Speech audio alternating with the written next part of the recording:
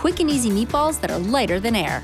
We're starting with 1/3 cup of panko breadcrumbs, and I'm adding 3 tablespoons of milk to kind of allow the breadcrumbs to soften in the milk. Then I'm gonna add 1/2 cup of ricotta cheese. And the ricotta in here kind of makes the meatballs super fluffy and light. So I really like it. Very Southern Italian tradition to add a little bit of ricotta in there. Then we're gonna add a little bit of Parmigiano, which I always add to my meatballs no matter what. I like that nutty, cheesy flavor.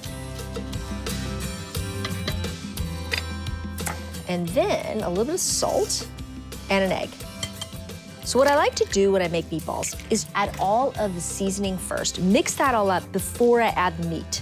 That way, it keeps the meatballs nice and light, and you don't overwork or overmix all of the meat, because that's what makes them sort of tough. So that's all mixed together. So now it's time for the meat. So what we're doing is I'm gonna combine 1/2 pound of sweet Italian sausage and 1/2 pound of ground pork. And the mixture together creates super flavorful but very light meatballs. And again, in Southern Italy, it's all about the mixture of the pork and the sausage. And what's nice about the sausage is that you don't have to worry too much about adding a lot of seasoning to it, like dried herbs and tons of salt and garlic and onion and all that, because it's sort of already in the sausage, right? So it guarantees that you have super flavorful meatballs. So now, before I make little meatballs, I'm gonna heat up my pan here and add some oil, because we're gonna brown them all in the pan and then add tomato sauce and let them simmer and finish cooking. Nothing better than mixing the meatballs and keeping them nice and light and doing it with your hands. Here we go. And you just wanna leave them in there long enough to get nice and golden brown. Then we'll add the sauce and finish them off.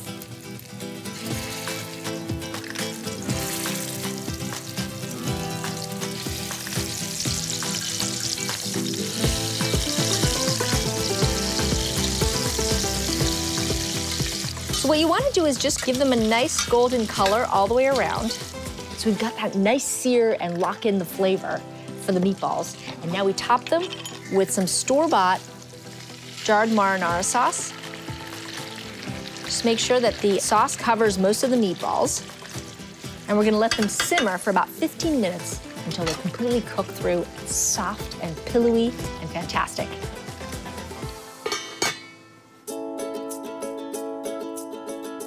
In the meantime, I'm gonna dress a little bit of arugula, because I'm gonna serve these for me and Jade in little bowls with the arugula on the bottom and the meatballs on top. So I'm just gonna make a very simple arugula salad to go with it. Just a little bit of lemon juice, olive oil, salt, and some Parmesan cheese. That's just the way Jade and I like it. It's taken Jade a long time to come around to arugula. For a long time, it was just too spicy and just not her cup of tea. She was all into iceberg and romaine. All right, some salt. And we're gonna give it a quick little toss. And you wanna keep the salad simple anyway, because you're gonna put the meatballs that have tons and tons of flavor over them. And then I just like to do a couple of Parmesan shavings right over the top. Why not? All right, arugula salad is done.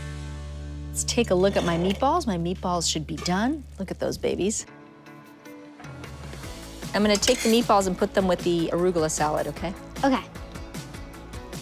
Take yours. Thank you. Try the meatball with the arugula. Okay. I thought maybe, what do you think? That's really good.